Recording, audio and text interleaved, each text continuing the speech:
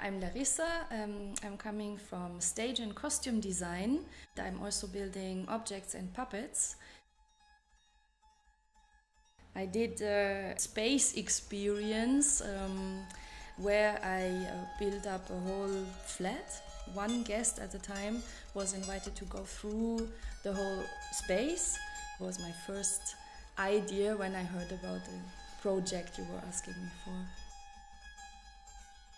With the analog metaverse, I got the possibilities to put real, built pieces from my mock-ups, inside the computer, but really having built them before. I figured out that it's much more fun to be more spontaneous with stuff and giving other materials a try, textiles and also nature products like clay.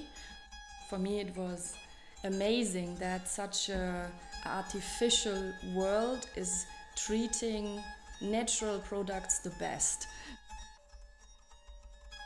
The glitches and where there was borders of possibilities influenced the most. It was very interesting and it made me be much more spontaneous.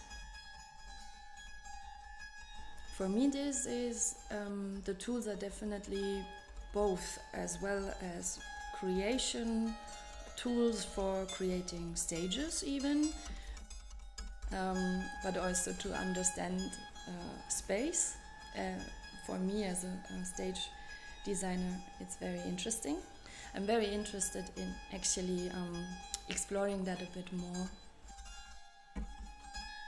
I think I'm still a bit more on the critical side about the whole discourse, but I'm definitely much more interested in it at the same time, because before I didn't have any connection to it and now I have. I'm actually thinking about the possibilities of using it projection-wise on stage. I chose the VR glasses because it was something new I never worked with, and of course I wanted to use this and try it out, because this was the whole experiment about to try out something completely new.